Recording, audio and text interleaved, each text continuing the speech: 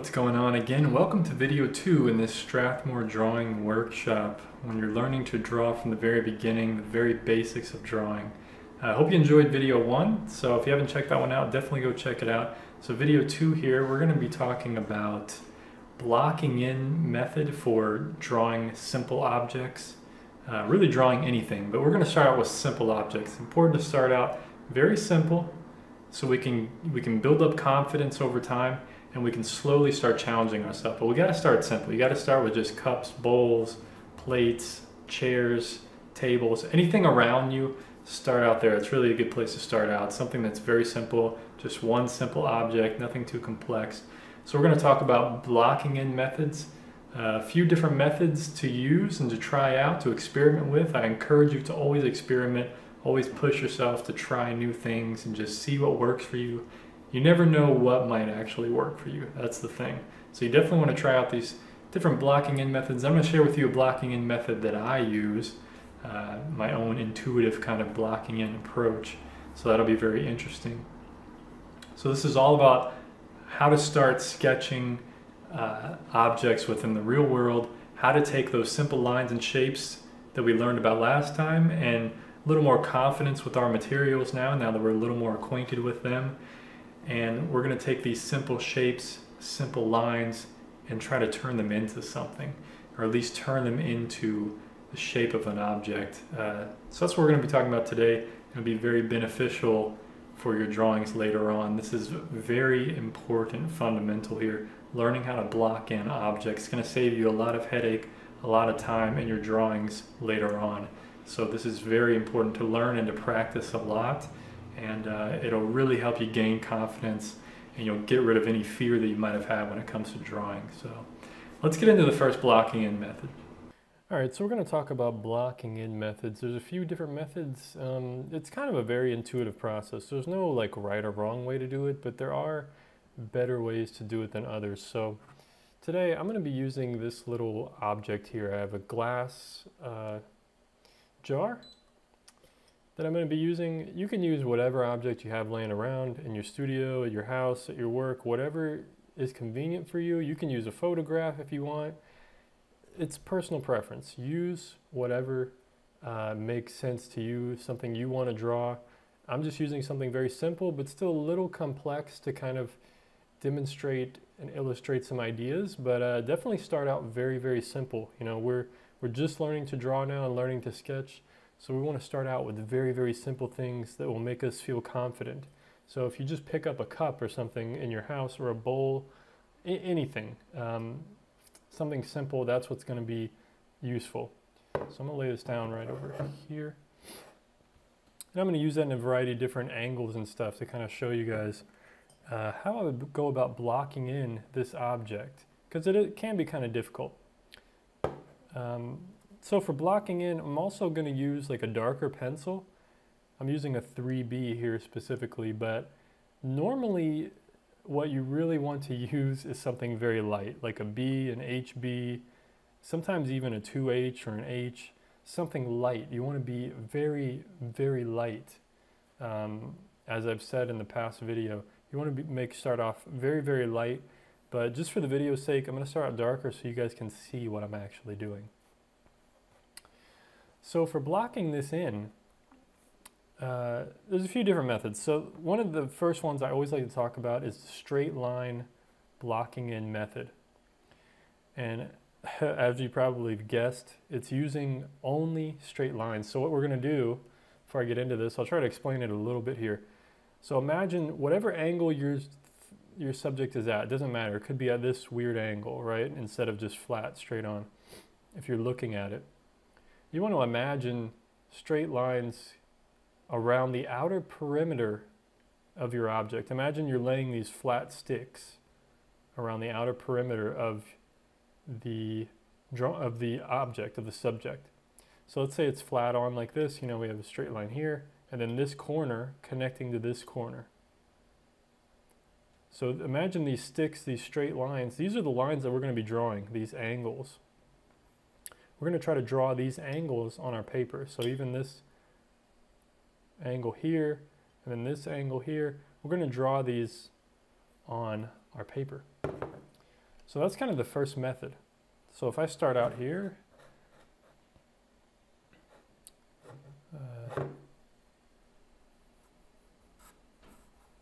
so you want to draw long, straight lines. You want to draw them longer than they need to be. And that just gives you more of a feel for the angle. So like I said, use any object you have laying around. Doesn't really matter. So I'll block in this very, very quickly. And my demonstration here, it's going to be quick because these videos can't be super duper long. But, you know, I've done drawings before where I've done this block-in phase for about 1 hour, sometimes half an hour. You know, these block-ins can really take a long time if you want them to.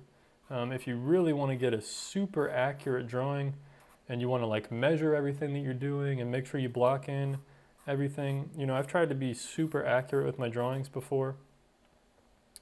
And yeah, sometimes this blocking in phase can take very, very long. So that's something I did in just a minute here, very quickly. So this is kind of the outer perimeter, or at least what I perceive as the outer perimeter of this object right now.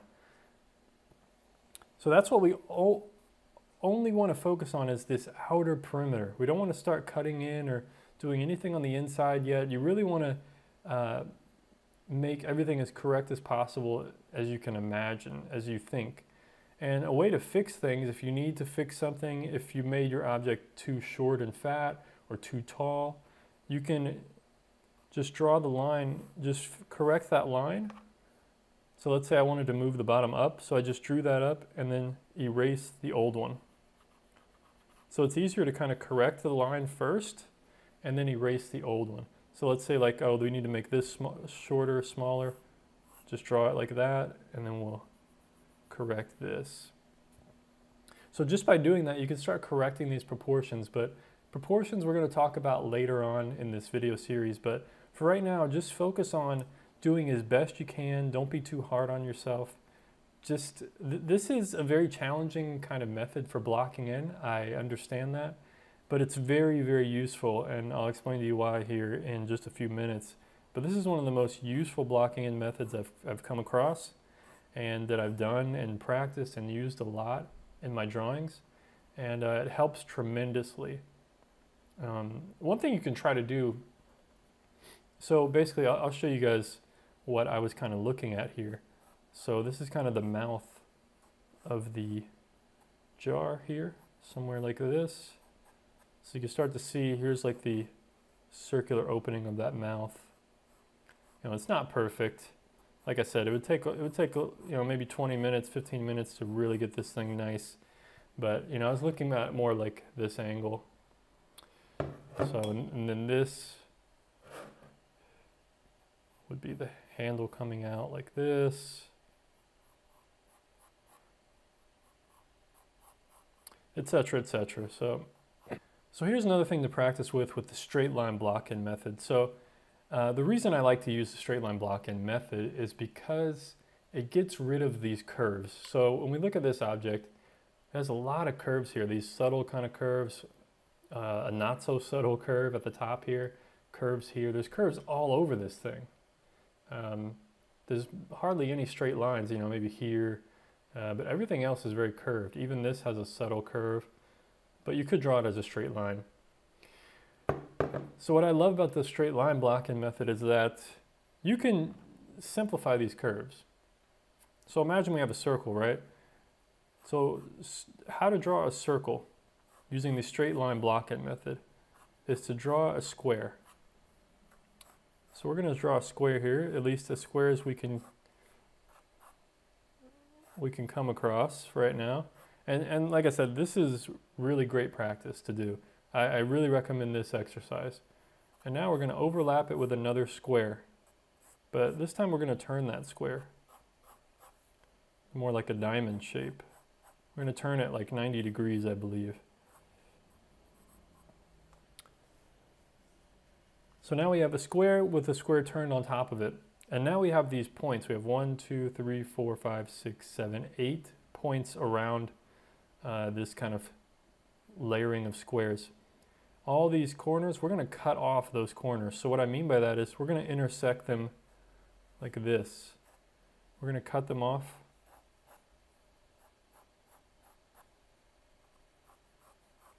And like I said, you want to be doing this with like a light pencil. It's going to look very funny when I'm using this dark pencil. But if you're doing this with like an H or something very light, it's going to be way more valuable to you. Now this will show you how good you are drawing, doing these proportions and stuff. You can see you're starting to get a spherical shape here. At least if you did it more correctly than me, you'll get a little bit better shape. But you know, you can tweak these lines a little bit. We can bring this in, keep cutting it in a little bit more.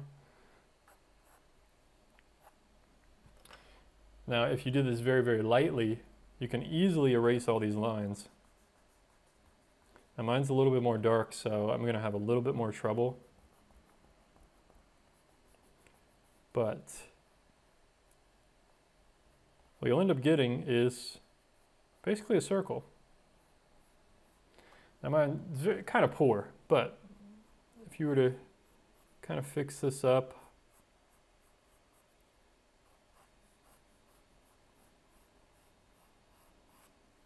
it is one method for drawing a circle, and it really demonstrates the need for straight lines in these blocking in kind of stages of a drawing.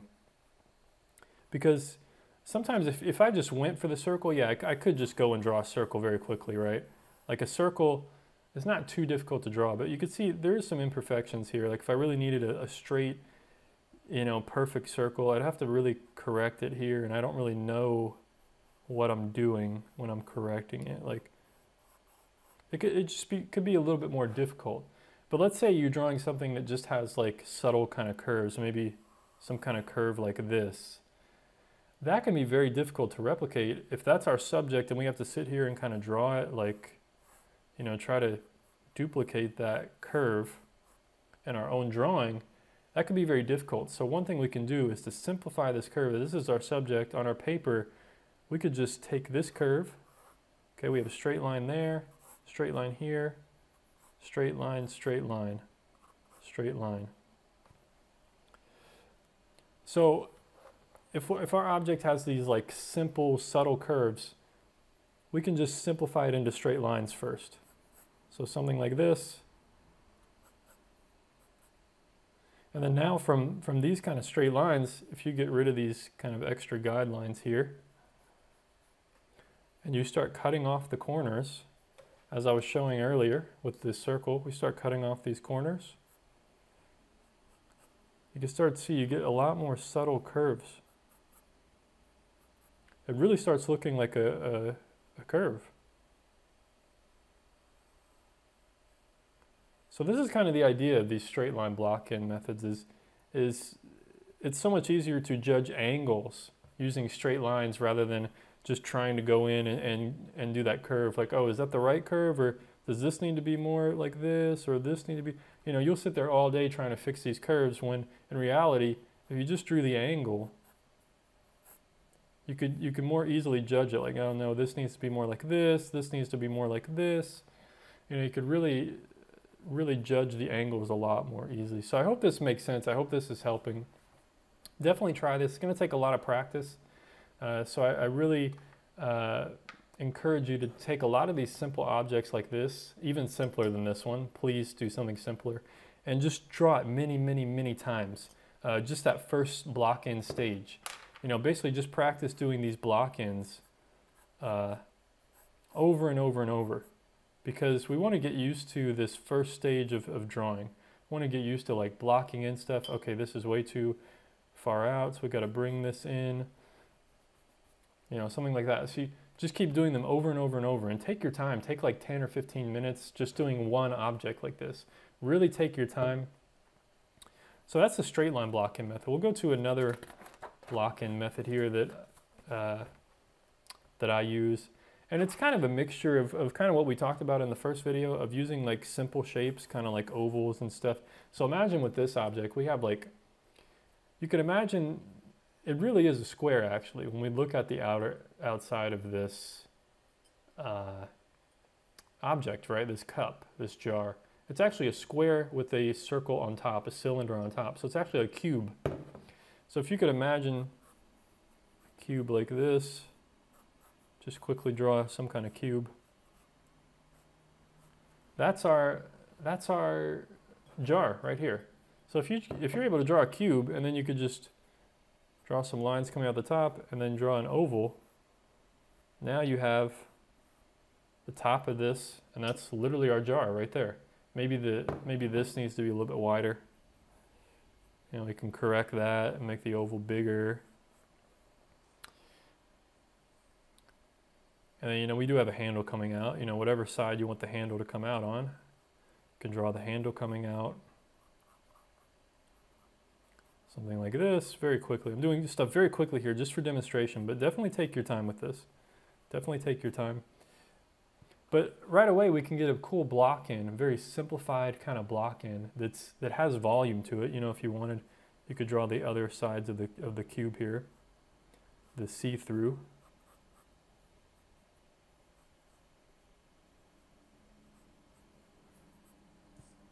And make it like a glass cube. And you could draw this at any angle, just depend, you know, you just make the sides of the cube different lengths. So this one could be smaller and shorter, and then this side will make bigger and larger. And then now we have our little glass cube. Once again, we just draw this little cylinder on top. So this is all just from simple forms, you know, a cylinder. I think we all know what a cylinder is. It's just like a can, you know. It's basically two ovals with the lines connected. So we put a small cylinder on top here. And if you drew this very lightly, all these guidelines, you know, you can erase where they need to be erased. So you want to draw this like super, super lightly. Use that pressure sensitivity, that very light pressure sensitivity that we talked about in the first video. And then you can just add on this handle, you know, wherever it needs to be. You can draw straight lines there. So what I like to do for my block-in method, my personal kind of block-in method, I kind of use a mixture of this method with straight line block-in. So, you know, I like to for the curves, for the curve areas, you know, if I'm drawing something very curvy, like an animal or something that just has a lot of organic curves, sometimes I'll start out with just like a circle for the body or something, or the head maybe, and then draw like the snout like this, you know, coming off, and then the ears. You know, sometimes I'll do something like that, like kind of a building block kind of drawing. But then if I'm running into like an issue or something, if I really can't get the angles right, I'll just start drawing straight lines on this and really figuring out the angles. So sometimes I just go with the flow depending on the subject that I'm drawing. I will use completely straight lines for some areas, and then other areas I'll just intuitively kind of like, if I feel confident with the curve that I'm going to be drawing, like, okay, this curve's pretty easy. I feel confident drawing this curve here. Looks really nice, but this part, okay, I'm having trouble here, so I'm going to just draw some straight lines. Okay, yeah, that's right. So I can fix that curve. You know, so I intuitively go with what I feel. And once you do like once you do a lot, not a few, but you do a lot of these different kinds of block-ins, you'll eventually come up with some kind of block-in method that's your own. And sometimes you don't even want to start out with a full shape like this, you know. If you're drawing like a portrait, sometimes it's better to, you could do something like this, where sometimes it's better to just draw like a few marks. Like, okay, here's the top of the head, bottom of the head, and here's the sides of the head. And then, okay, this is where the eyes are going to be. Sometimes it's easy to just draw these little marks, and then if something is wrong, you know, let's say, okay, I'm going to put the nose, bottom of the nose should be here. Let's say you're measuring all this, right? Okay, hairline should be there. Bottom of the nose, here's the mouth. You can already start to see a face almost. Here's the ears. you can start to see a face without even filling, there's the eyebrows, without even having to draw a bunch of lines. But if something is off, if something's wrong, okay, the nose needs to move up, you only need to change this little small dash, right? So that's something to think about. I think the eyes need to come out a little bit more. See, so if I want to change the eye shape, I can just change these small little dashes. Okay, so I'm drawing like these dashes are like the outer limits of everything. So the eyes would be in here somewhere, right? The nose. So sometimes, depending on your subject, it just depends on what you're feeling, and you really got to try to be intuitive about it. And if you're unsure, it's okay. You know, you can start out just drawing a head like this. You know, everyone's going to draw a head differently. Some people will start out with a circle like this and then draw lines down. So it's an intuitive approach. Whatever feels best for you, whatever you're more comfortable doing, just try these kind of different methods of like straight line blocking method, really breaking things down into the very basic, simple shapes that we talked about, you know, triangles and pyramids and cubes, cylinders. Break everything down, everything you can. You know, like I said, this head here, it's literally just a circle with kind of this tapered cylinder in a way. So there's endless ways to block in. I hope this helped you. Hope this made sense. Really practice a lot of these different methods and get comfortable with these straight lines, because these straight lines are going to be your friend. These straight lines are very, very valuable very helpful for troubleshooting. If you're running into problems, you know, drawing curves or a circle, you can just put some straight lines down and really fix your angles. It's so much easier to judge these straight line and straight angles than these curves. So anyway, guys, hope you enjoyed this video, and I will see you on the next one. We're going to talk about some other more advanced stuff. We're going to keep advancing until we get to the last video where we're going to do a demonstration. So hope you enjoyed this one. Stay tuned for the next one. Take care of yourself. Peace.